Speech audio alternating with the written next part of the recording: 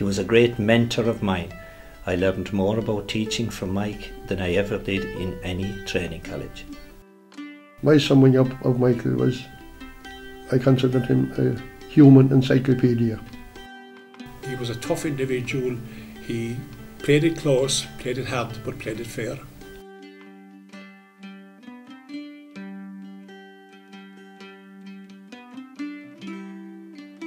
Michael O'Donoghue was born in Farnfore in 1936, the son of County Clare-born parents Garda Matt and Catherine O'Donoghue. In early 1945 the family moved to nearby Castleisland, and it was here that he forged a circle of lifelong friends.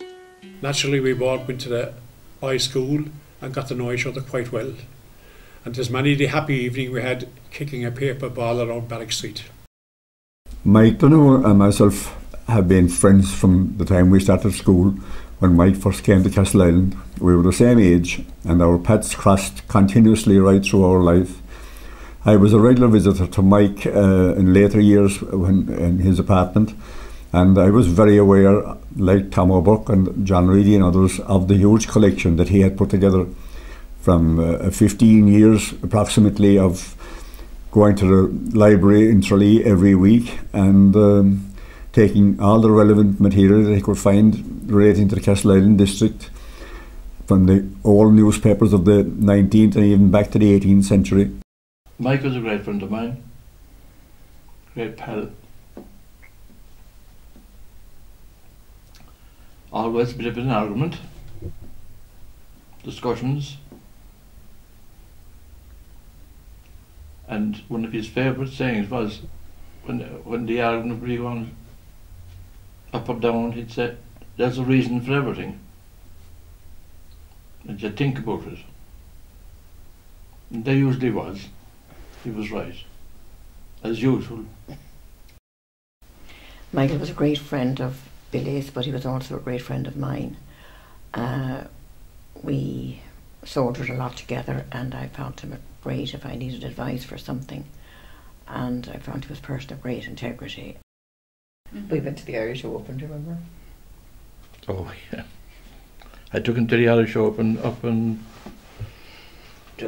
Mount Juliet, no, Castleisland. And I said to bring walking shoes. So he didn't say what, but he brought them anyway. So we went onto the golf course. We went straight for the bar. Now he says, "I won't need those shoes, I'm staying here for the day watching television." Which he did.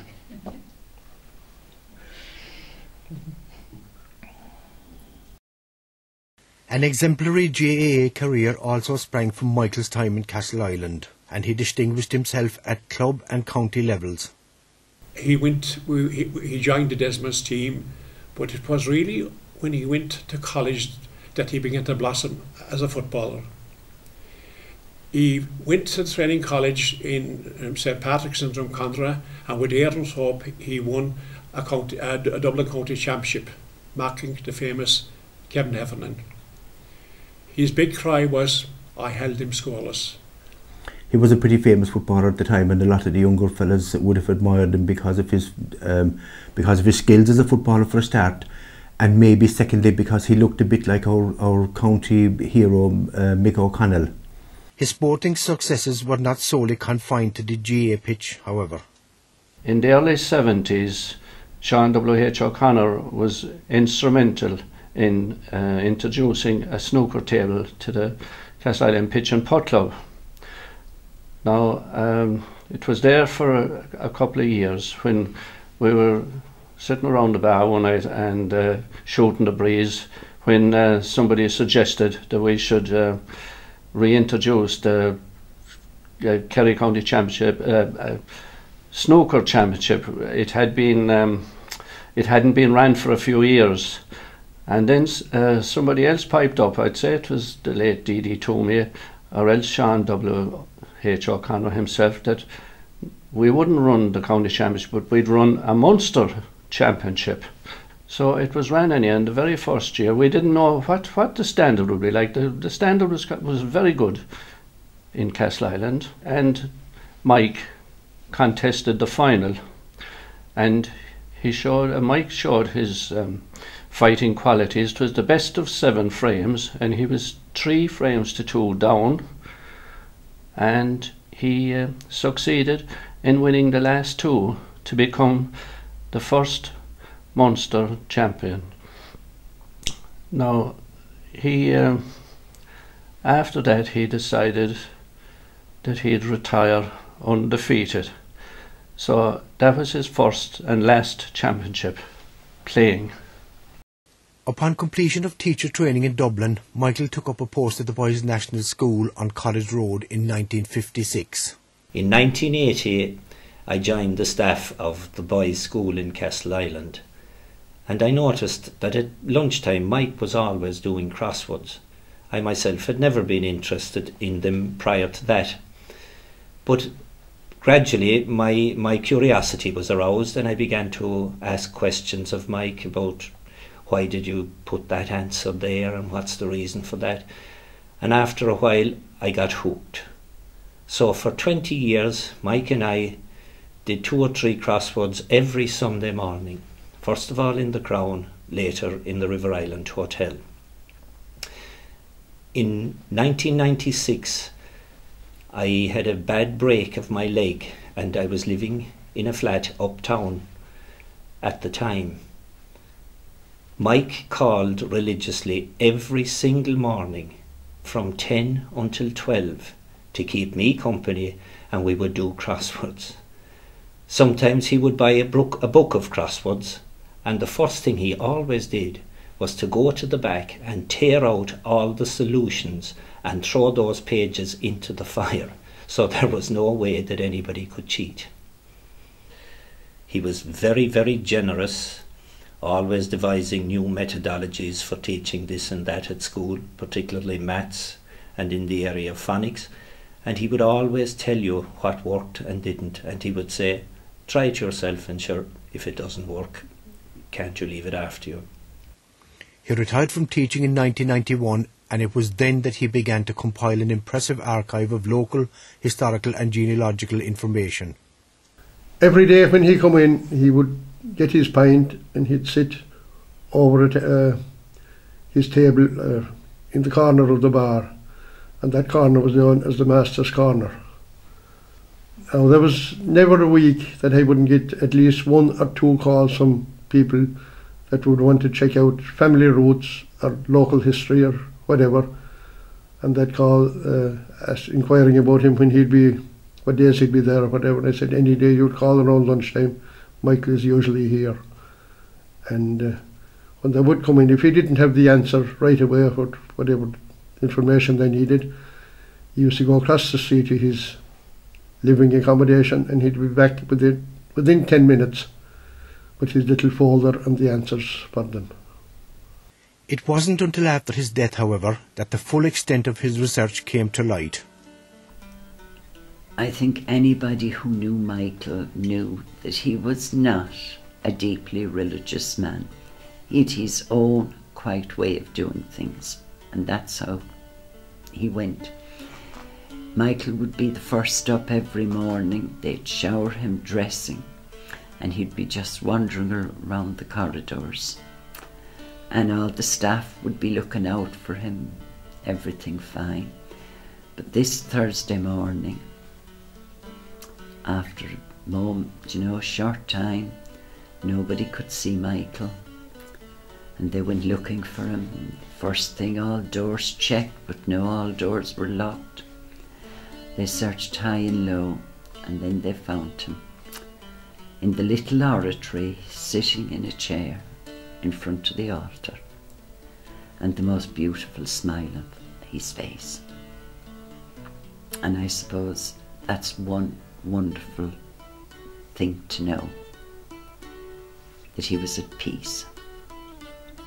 With one eye on the past and one on the future then, the Michael O'Donoghue Memorial Heritage Project was established to ensure that his vast archive was not once again lost to the ages. When Mike passed away, unfortunately without achieving his goal of whatever he meant to do with this collection, we were worried that it would be lost.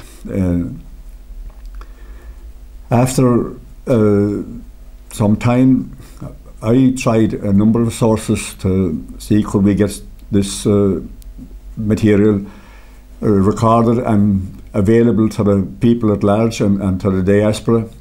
And eventually, a year and a half ago, I talked to Tom O'Buck, another contemporary of ours, and we agreed that if we didn't get it done, that it would never be done. It was in the library in Tralee, but it wasn't getting a priority. So we brought together a small committee with John Reedy, a local journalist, and Colm Kirwan, who was just retired as deputy principal of the community college. And together the four of us got to work on it.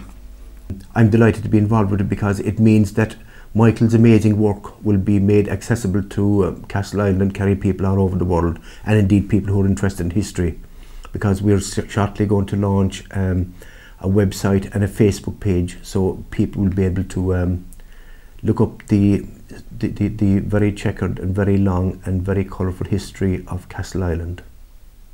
I suppose my first thoughts on the collection are how lucky we are to have it, because it could so easily have been destroyed.